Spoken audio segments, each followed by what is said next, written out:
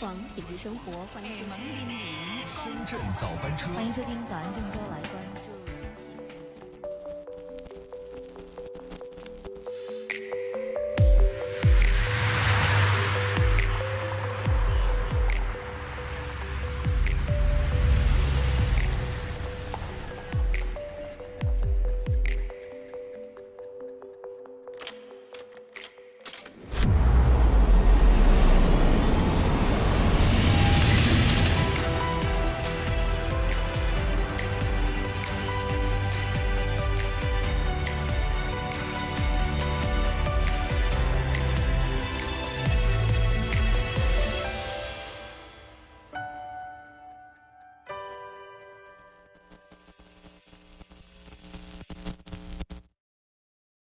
曾经，中国只有2座大城市，一座是大上海，一座是大武汉。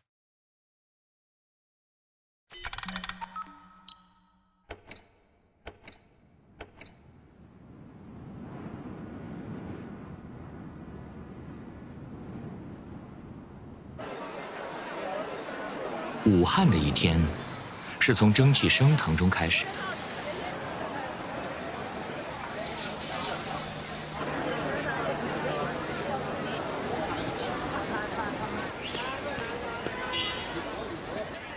这个城市几乎没有人在自己的家里做早餐。常住人口1200万的武汉，在早晨7点到9点的2个小时里，至少有500万人走出家门，准时出现在街头巷尾的早餐店。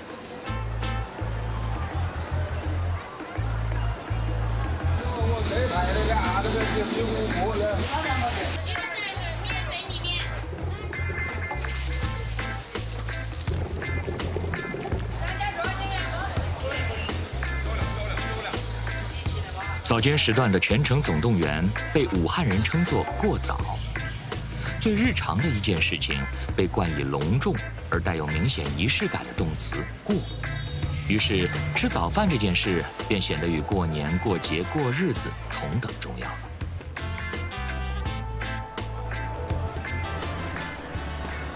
武汉是因为码头兴盛起来的城市，过早也明显带着码头气质。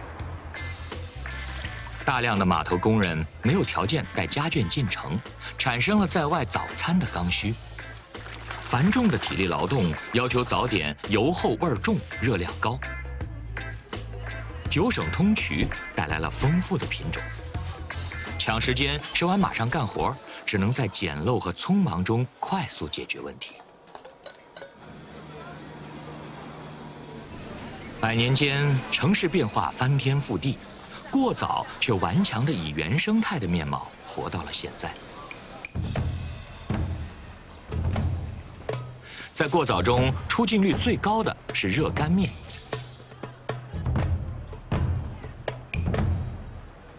微辣中辣，微辣香菜的，微辣个香菜2碗都是啊。有一碗牛肉腰子，红萝卜要贵一点的，都贵一点的那个，不一样。13块钱。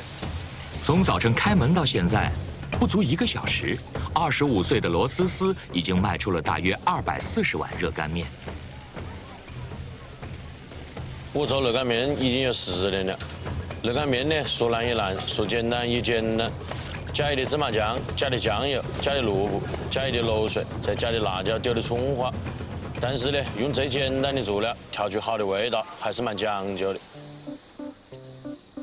你是吃热干的还是吃汤的？不要辣的香菜的，微辣中辣了。不要辣的不要香菜，香菜给的不辣的，生汤牛肉细粉。不要辣的给的香菜。你看什么？熟的辣椒，生汤牛肉细粉底1个筷子的，马上来，稍等一下，还没到的。一个早上，并不善谈的罗思思几乎把一天的话都说完了。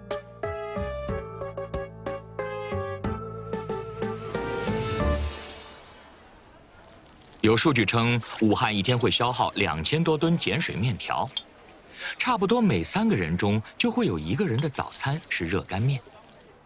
热干面的经营者们，则是这个城市最早醒来的一批人。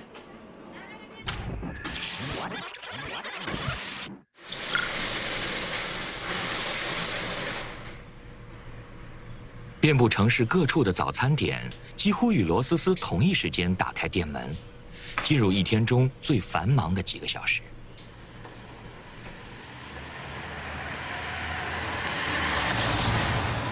武汉怕是有上万个早点摊子，做早点的人那就手不清了，都慢早起来，逛不下鱼都一样的。说辛苦是蛮辛苦，但是我们呢也都习惯了，没法说呢，我们都是热干面养大的，也是心甘情愿的吧。10年之间，热干面从1块1碗涨到4块1碗，依然无法单独支撑一家早餐摊点，只好靠增加一些配料提升利润空间。这也意味着罗斯斯早间的准备工作更加复杂。麻烦是麻烦了一点，但是热干面还不是要与时俱进。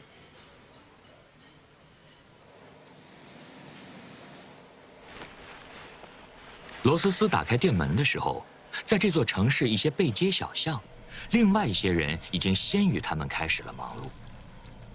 这是一些专门加工热干面最核心的原料碱水面条的小作坊，通常一个小作坊每天能加工600公斤面条，为5到6家热干面摊点供货。为了保证食材的新鲜，面条必须连夜制作。近2年城内房租上涨，许多加工坊开始搬迁到城市的边缘，每天靠专人将面条送到店铺。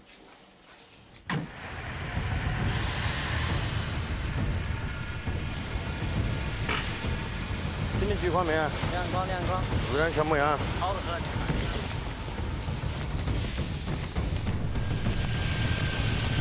城市还在沉睡，几千辆几乎是同一种型号的小货车行驶在空旷的街道，这是很多本地人也不曾见识过的景象。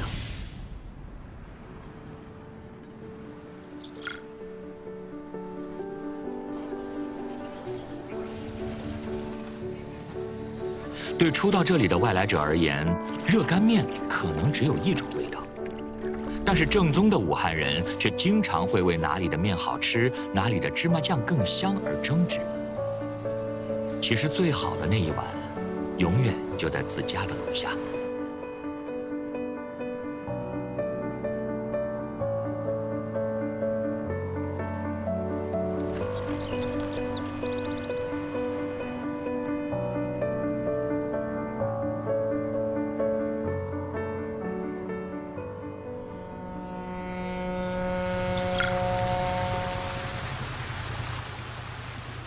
对很多武汉人来说，过早之后是过江。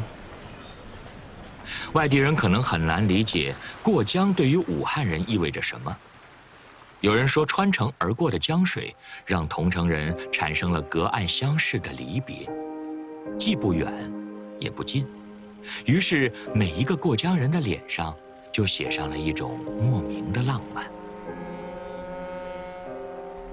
属于上世纪的轮渡依旧在运行，甲板上混杂着推电动车的工薪族和体验过江的游客。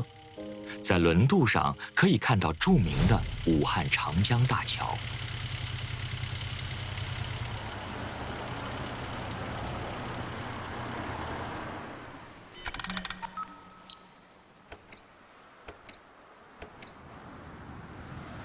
每天都有，小齐，立正，有只有一次，快速，1、2、3、4、5、6、7、8、9。大家好，好，大家好，人在桥上，桥在石头。每天上午，武汉长江大桥铁路养护班前会准时召开。养护班的职责是在大桥下层的铁路桥排查隐患，养护桥体。接下来的1个小时里，他们将紧张起全部神经，开始一场与时间的赛跑。就走。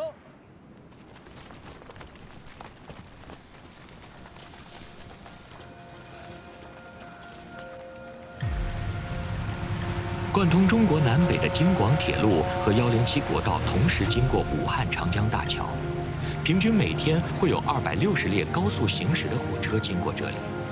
密集时每5分钟就有1列火车经过，最长时则2、3个小时才过一班。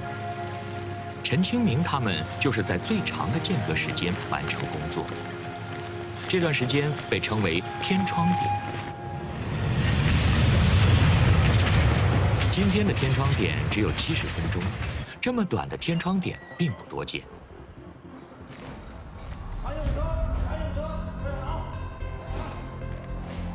今天，陈清明和班组要紧急调整一段钢轨轨距，他们需要在70分钟的时间里拧紧松动的螺栓，调整变形的轨道间距，更换到了年限的枕木。这一切必须在下一趟列车开来之前完成。好，大家听着啊，就按照刚才分工进行作业，好吧？好，各位，开始。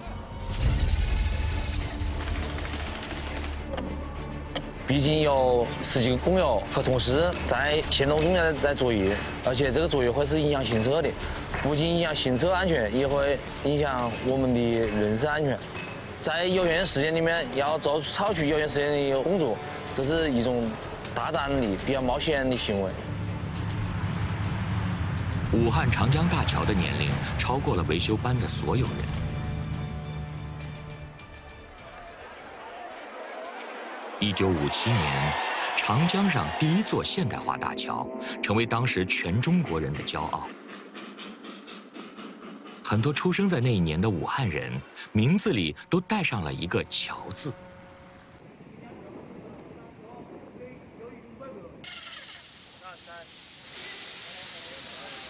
把车子往一摇，放过来。去做点油。走，还走。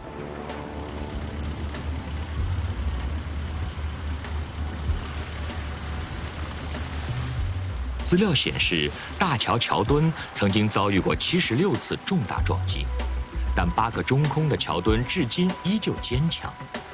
不过，毕竟大桥常年浸泡在江水里，在风力以及车辆的外力作用下，钢梁还是会发生轻微的扭曲变形。对位于大桥下层的铁路来说，可能导致铁轨的间距产生位移，给高速通过的列车造成致命的隐患。陈清明和他的工友们做的，就是消除这些隐患。这边是搞一走，我还得搞一走，主要是来不来得及。到时间通知，好不好？啊，我跟他们听那个说话。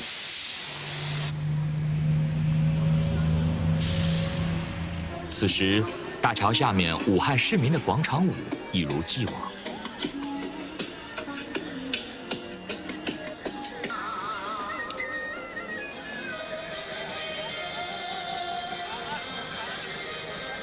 10公里之外，下一班列车正在向大桥靠近。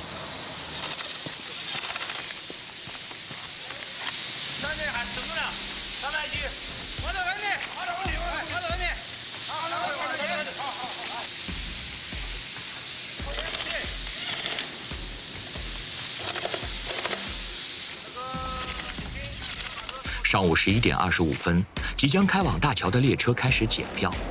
18分钟后，它将正点经过武汉长江大桥。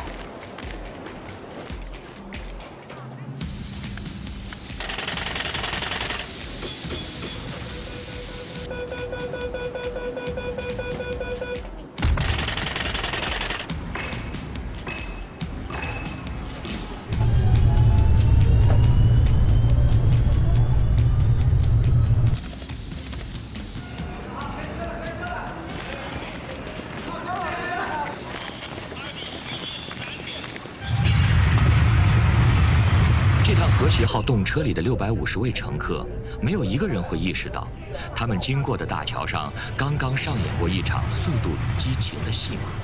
本次列车正在通过万里长江第一桥。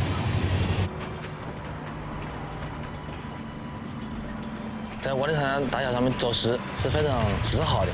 我从小，我们也可以说是洋桥世家吧。从爷爷建桥、爸爸洋桥到现在我第3代洋桥人。对他一种特殊的情感。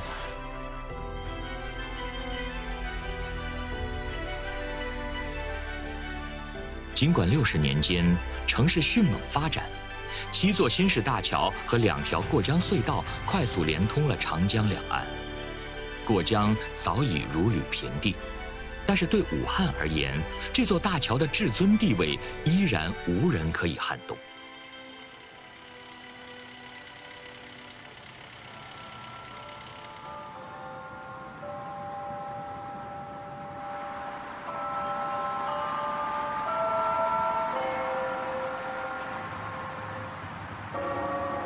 每到整点，江汉关大楼的钟声都会准时响起。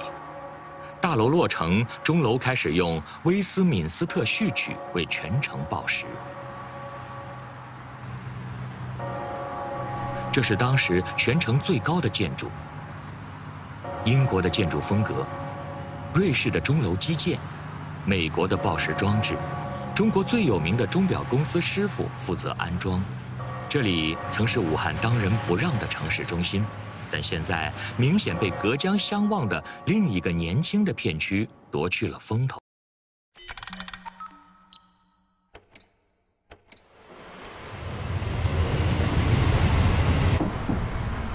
通往这片区域的地铁似乎没有明显的交通峰值变化，只有人多和人更多。前方到站终点站关谷广场，要下车的乘客请携带好随身物品，提前做好下车准备。不要在地上玩耍，以免发生危险。光谷，武汉平均年龄最年轻的区域。占据这个区域的是开始校园生活的大学生、即将毕业的大学生和已经毕业的大学生。淘金的年轻人聚集在光谷，构成了这里独特的生态系统。在光谷每天都有100多个像我这样创业失败的人。资本大厦的电梯是世界上最难等的电梯，我每天中午都要跟200多人同时抢。我每天上班下班经过这个地方，看到身后这个状况，从没得到油，现在又没得了。走路摩拜、BRT 公交、摩的、地铁、有轨、开车大车。现在的光谷拥有9种出行方式，但是每一种都没法让我迅速回家。现在做生意 APP 都已经过时了，靠的是众筹、P2P 和小程序。我倒了，哎，马上上班，一节的好。上午11点，光谷进入脑力活动的顶峰。毕业3年的丁义彪加入了进来，今天他要进行他的第96次创业演讲。哎，微博，我已经到资本大厦了，我稍微提前来了。昨天晚上咱们确认过的那个 PPT，你放到我电脑里吧。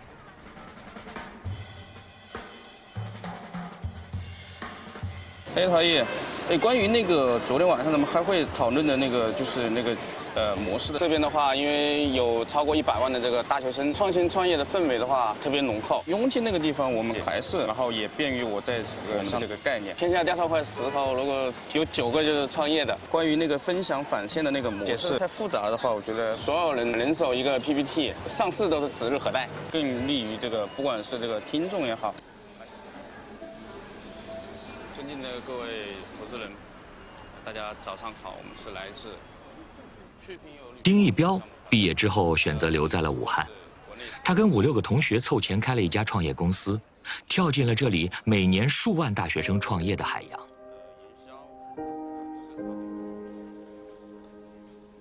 2018年，武汉在校大学生人数突破了120万，超北京和上海，成为中国在校大学生最多的城市。这个数字也是名副其实的世界第一。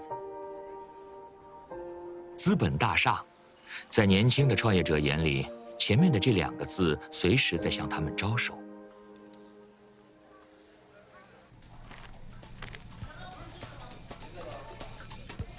1楼的创业咖啡每周都会举行10多场创投会，丁义彪早已轻车熟路。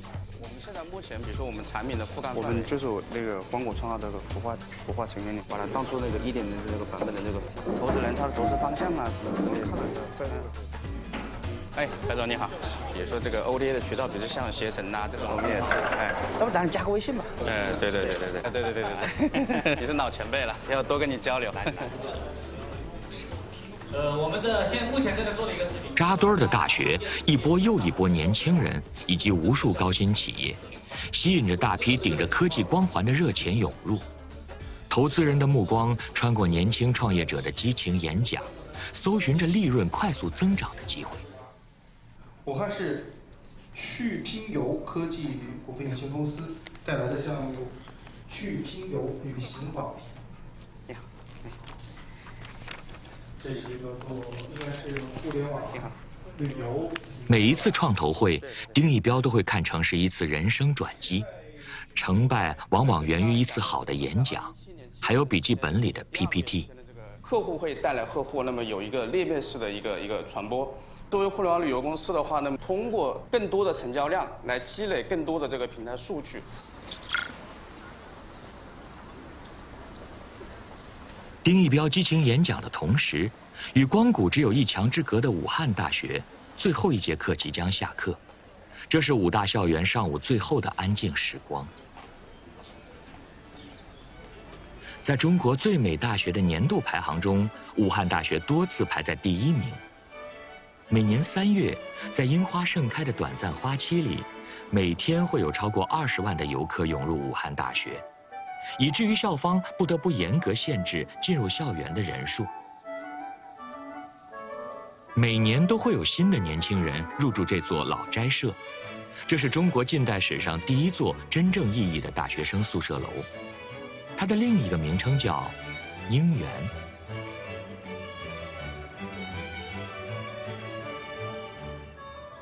每年从樱园毕业的年轻人会离开这里，穿过武大的校门，汇入光谷的洪流。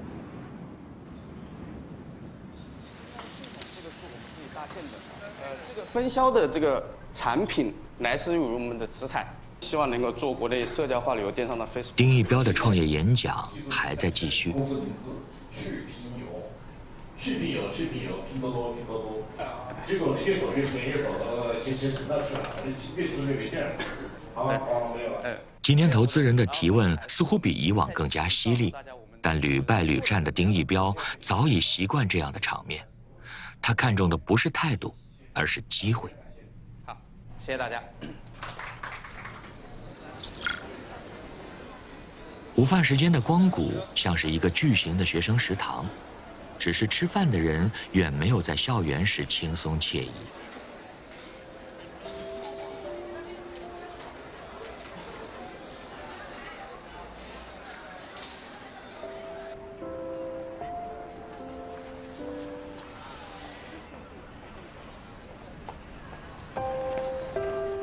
丁一彪今天的演讲不算成功。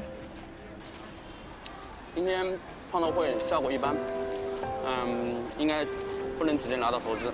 我们这种文旅的项目，跟投资人的那个投资背景，不符合。我看了一下，我们对自己的表现很满意，其他的看下一回吧。对，不管今天结果怎么样，还是要把这条路走下去。在这一片充满欲望和未知的区域里，每天都会有新的创意产生。新的创业者出现，同时也会有新的失业者和创业失败的年轻人。这是光谷约定俗成的规则，也是光谷特有的魔幻色彩。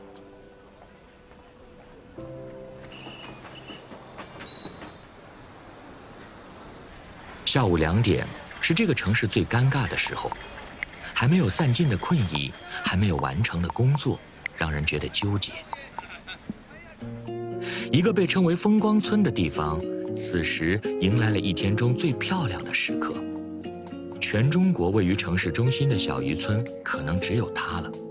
有人说这里像巴西的里约热内卢，也有人说像希腊的圣托里尼。这里与人潮汹涌的光谷仅一步之遥。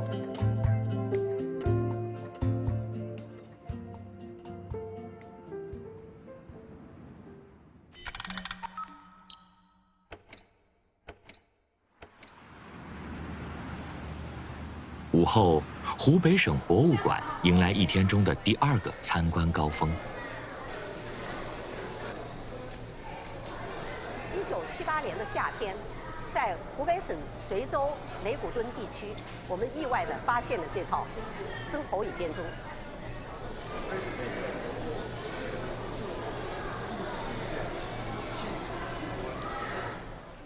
曾侯乙编钟，湖北博物馆的镇馆之宝。这是中国现存最大、最完整的编钟，也是中国首批不允许出国参展的文物。庞大的体型占据了一个专门的展厅，总重量高达2567公斤。曾侯乙编钟在地下沉睡了2400多年后，依然还能演奏出精准的声音。稍显遗憾的是，出土至今的40多年当中，曾侯乙编钟只在重大活动中演奏过3次，听过的人寥寥无几。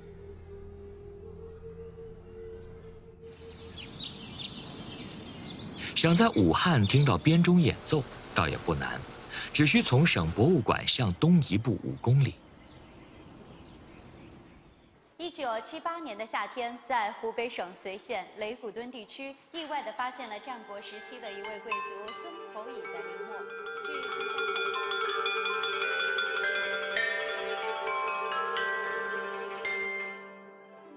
同样的讲解词，同样数量和大小的编钟，出现在建于上世纪90年代的武汉楚天台。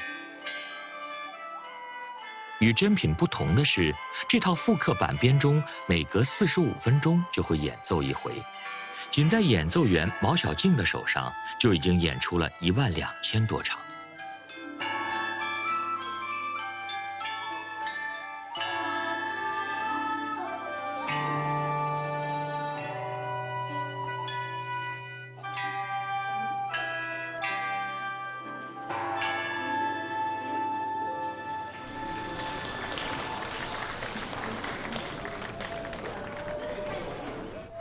15分钟左右的表演嘛，然后再会表演下一场。7年来每一天都是这样子。下面请欣赏《欢乐颂》，选自贝多芬第9交响乐主题音乐。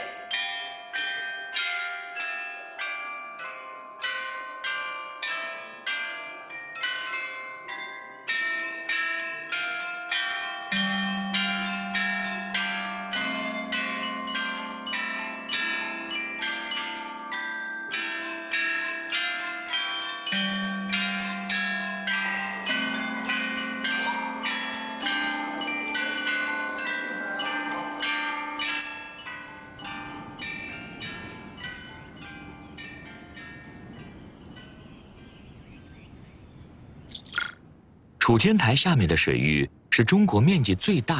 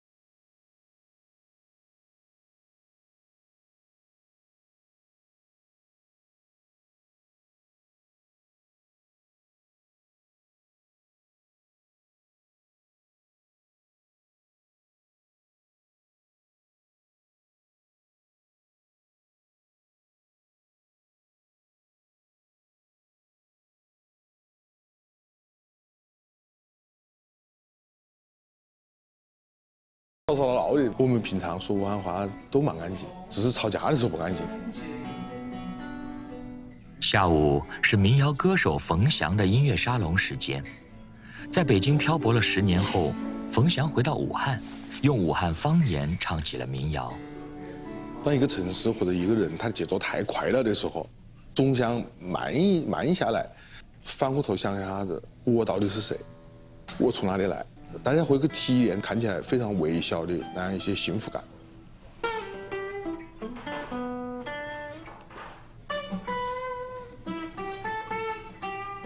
离开之后再回来，冯翔看待武汉的眼光里，兼有了原乡人的熟识和外来者的观察。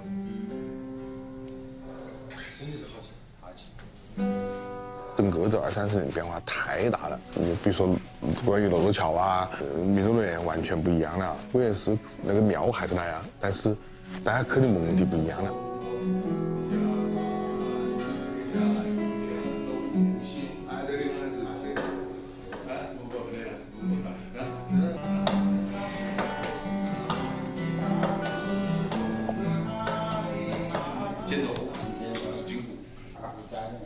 互相跟两个就是吃那个就这样。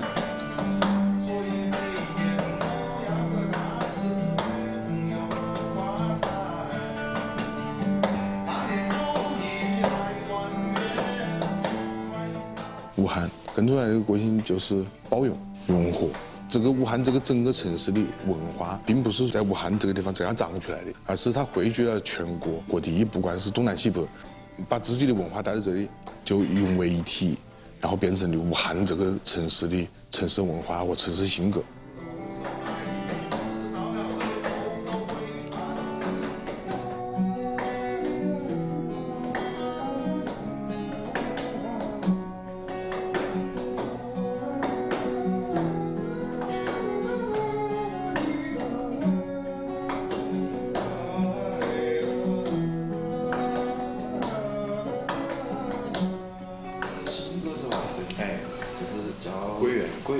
这是我最喜欢的一首歌，那是影子带我们认得的，还有个人把那个吉他唱英文歌，我们当。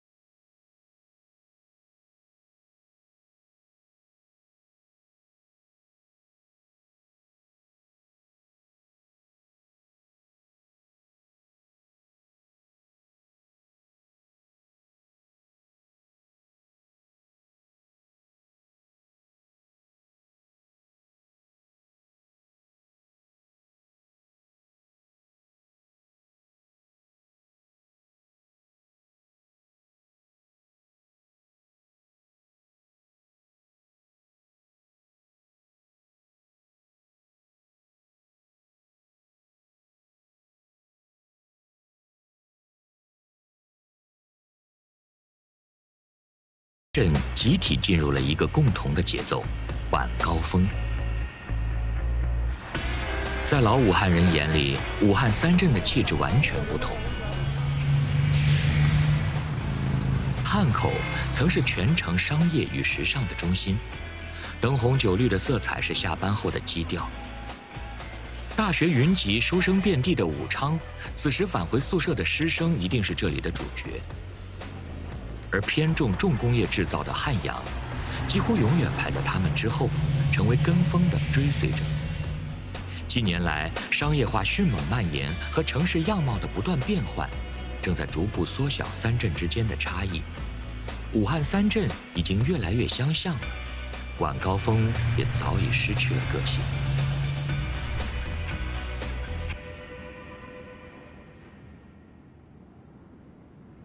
在武汉人的记忆中，再壮观的晚高峰也比不上当年这里的景象。他们称这里为红钢城。60多年前，新中国第一个特大型钢铁联合企业武钢建成投产，武汉也由此被称为共和国钢铁的长子。最多的时候，庞大的工厂里聚集了12万钢铁工人。2016年12月1日，厂门口挂了50多年的牌子换成了宝钢集团。武钢集团与宝钢集团正式合并，成为中国最大、全球第2的特大型钢铁企业。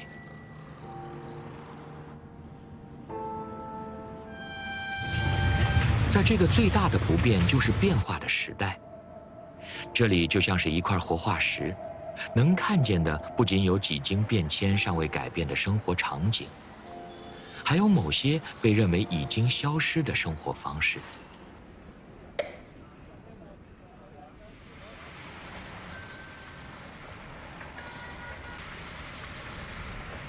46岁的李成红进入武钢时只有24岁，22年里，他再没有离开过红钢城。2年前，武钢进行过一次大规模的员工分流，4万人离开了原来的行业，李成红也是其中之一。和很多人一样，李成红虽然离开了车间厂房，但是并没有离开武钢生活区。我听我爸爸说，就是资源吴刚，好多人都调到这边来了，起码有2、3代人。到了我们现在那就不知了。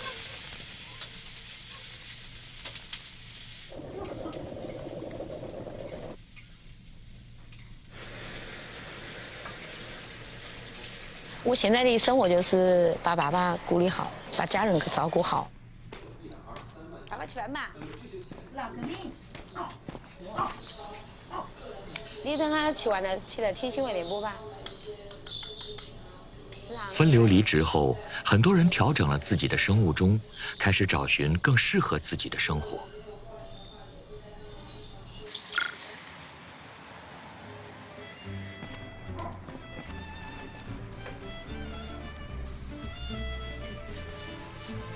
啊，我等一下好不好？入夜，这座城市开始放松自我，回归个性。这几年，城市的灯光变得越来越度，也越来越高。夜游长江的旅游项目慢慢兴起，每晚7点半，打着民国风招牌的知音号游轮准时起航，成为其中最知名的交互式剧场。长江两岸和与它垂直的十字交通轴，是这个城市夜间灯光最密集的区域。城市公共中心也正沿着这个十字形结构向城郊扩展。红冈城也在这条灯带的延长线上。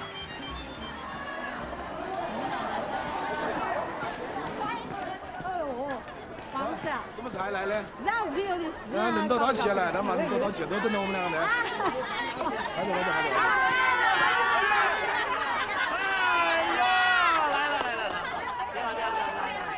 这些人绝大多数都是武冈的工友，大家定期在这里见面。李成红显然是他们当中的明星。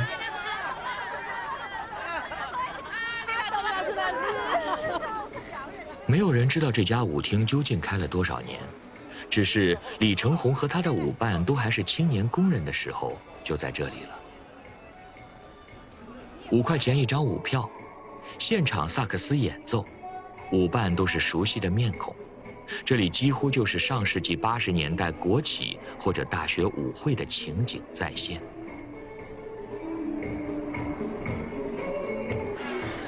每一个地方都有那个真心换代的，一些年纪比较大一点的啊，他们自己内心肯定是有很大的碰撞，总是要找一个另一个出口，让自己可以疏通自己的心情啊。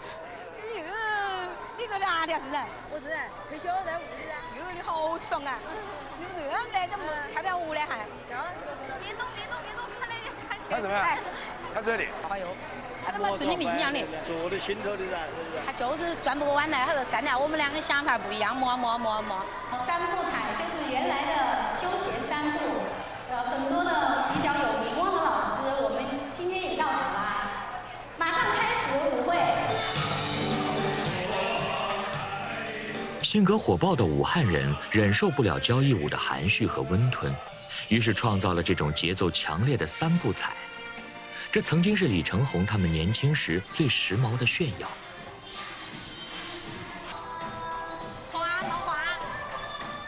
离开工厂后，李成红重新拾起年轻时的爱好。如今他已经是远近闻名的舞蹈老师，而且专门教授3步彩。热得不行了。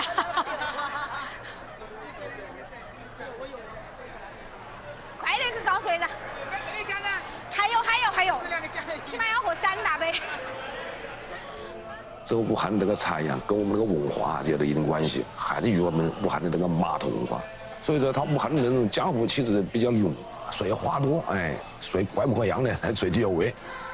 武汉有江，有湖，有江湖。江湖的夜晚不仅属于今天的年轻人，也属于曾经的年轻人。他们引领过那个年代的时尚，然后留一个地方给自己，随时和过去的岁月握手言欢。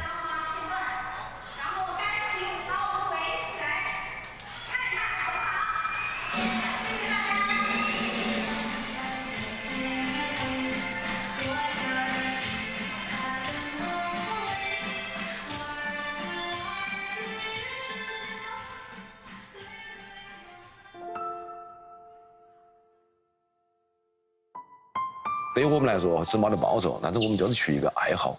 后来演变成每个舞厅的都想要求我们去表演。随着时代的变迁呢，它舞厅也慢慢的变少了。最大的愿望就是把家人给照顾好，然后把自己最喜爱的这种舞蹈再提升一个高度就更好。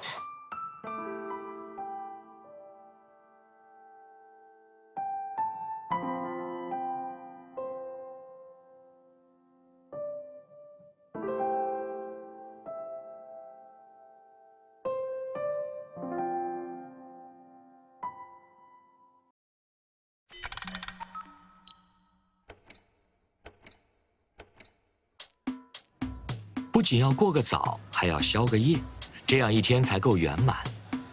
有评价说，武汉的夜生活是真正草根的狂欢。要看到武汉的江湖气，来夜市就好了。在霓虹闪烁、人声鼎沸的吉庆街头，有一个风姿不凡的女子，优雅地迈着她的鸭脖。武汉籍女作家池莉的小说《生活秀》，让大半个中国的读者记住了吉庆街。不足200米的小街，也成了武汉最早火起来的夜市。以宵夜为核心的夜市，是这个城市里不变的夜晚沸点，只是主角常常替换。吉庆街早已没有了昔日的火爆。曾经人气最旺的宝城路夜市，风头又瞬间被刚刚翻新的中山大道抢去。一条街的落寞，代表着另一条街的兴起。这座城市似乎从来不拒绝来自东南西北、千奇百怪的特色与时尚。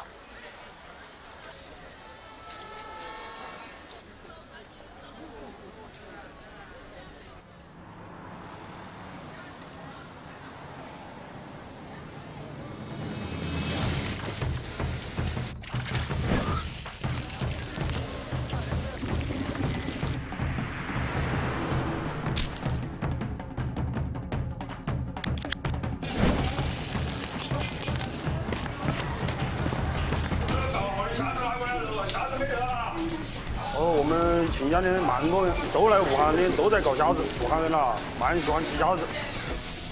龙虾店老板乐飞无暇去计算今天晚上已经卖出了多少份龙虾。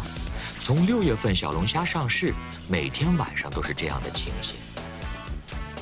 雪松路不足1公里的街上塞下了近20家小龙虾店，每个商家都想找个合适的店铺挤进这条小龙虾之街。这个是油焖虾虾，现在的用法呢是我们亲家的做法。其实呢，我们这里的肉虾是做的非常好的。小龙虾的做法已经从原来2、3种发展到现在20多种。但凡是能想出来的烹饪技法，都会在小龙虾身上试一遍。我最喜欢吃的油焖大虾、双人虾，散蓉的、油焖的。我最喜欢吃的是蒜蓉虾、油虾，只要是虾子我都爱吃。商家之间的战火硝烟，貌似在火候和口味之间，实际上能笑到最后的只靠一个法宝，那就是货源。在高峰期，仅仅雪松路上的食客每天就能吃掉20多吨小龙虾，而小龙虾的亩产量不超过400斤。这意味着，要想支撑雪松路2个月的销售量，就必须要有300万亩虾田。况且，武汉并不只有雪松路。早在6个月前，乐飞就包下了老家的一片虾田，养虾人会把质量最好、个头最大的虾定时定点送到乐飞的店里。整个武汉夜市的龙虾店几乎家家如此。这也就意味着，普通市民很难在市场买到高品质的小龙虾，只能来夜市过瘾。在宵夜摊上点一份虾子，慢慢吃到深夜，这是属于武汉的市井夜生活。这种状况让当地的城管部门非常头疼和无奈，因为他们自己也是武汉人，也喜欢这样度过有小龙虾的夜晚。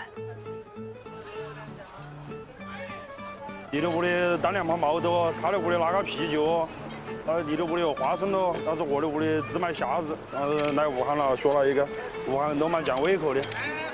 其实武汉的夜市里不只有小龙虾，每个时节有每个时节的口味，当然也有一年四季都混迹其中的标配。